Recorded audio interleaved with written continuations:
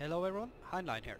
In this video I will walk you through how to use the KH-66 Grom missiles. The Grom missile is a air-to-ground missile that is radar guided, and I will walk you through how to use them. First, you may need to make sure that all your relevant stations have power, especially your pylon 1 and 2, and your gun and your sight.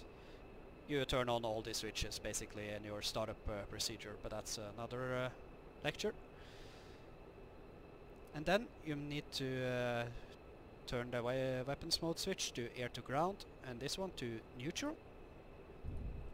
There you go. And the weapon selector switch right here, you click this one to pylon 1 and 2. That is because the inner pylons is 1 and 2 station. And then you leave this on LNC on rockets, and you this one needs to be up, S for shooting, and this one I like to turn down to manual.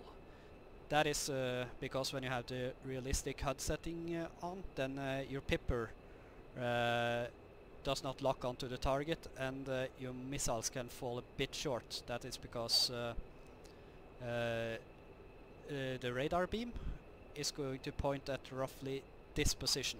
So what I like to do is to turn the intercept angle down to roughly 2.5, like so. And by that, when I lock up the radar beam, then this is exactly where the missile is going to hit. And I turn this one to missile.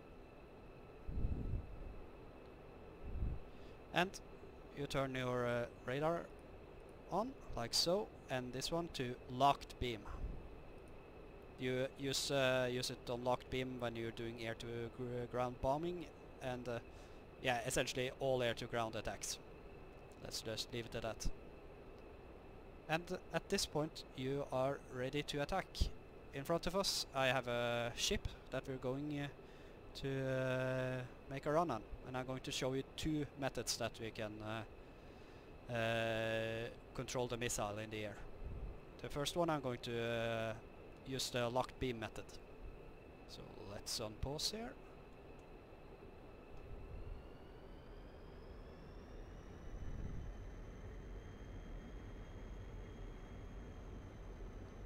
And right on the nose you can see the ship. Okay, let's just pause it really quick. To lock up the beam you use the same button that you're using to lock up air targets. It's for me it's this button and this station, target lock on, like so. And now the paper is should be right on, like so, and lock. And pause again.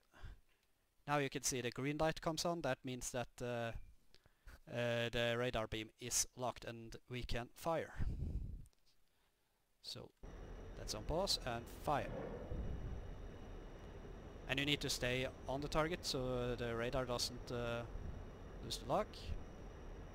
Come on. Oh, right below the water line. But as you could see, the missile did hit almost exactly where the pipper is. So for the next attack I'm going to show you how you can steer the missile while in flight. It can be quite useful against moving targets like convoys, or maybe even actually bombers. The Grom missile can be used in air-to-air mode, but it's really hard, so I've never done it.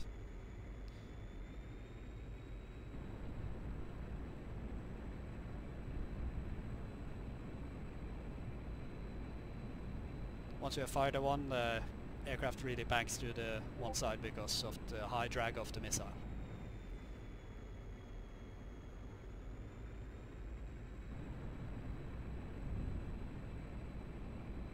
Ah, there's some smoke from the ship. That's a good sign. Okay, let's move in here.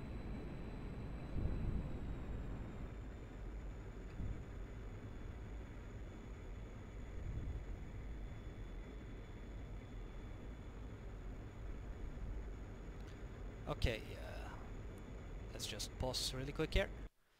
When I'm going to fire this time, I'm not going to press the lock on switch.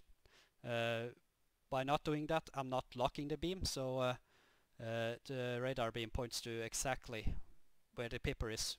So the only difference is that you do not lock the radar beam. So I'm going to do that now. I'm going to show you that the missile can be controlled.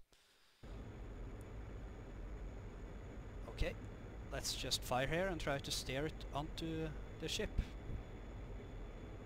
Rifle.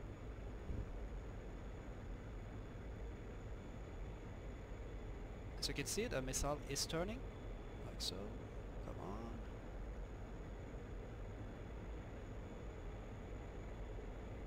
Boom! Goes the dynamite. So, as you can see, you can't control the missile in flight by not locking the beam. As I said, it can be useful against moving targets as vehicle convoys or even bombers if you want to be extra brave. So that's it for the short and easy way how to use the Grom missile in the Mig-21. So have a good day, and I'll see you soon.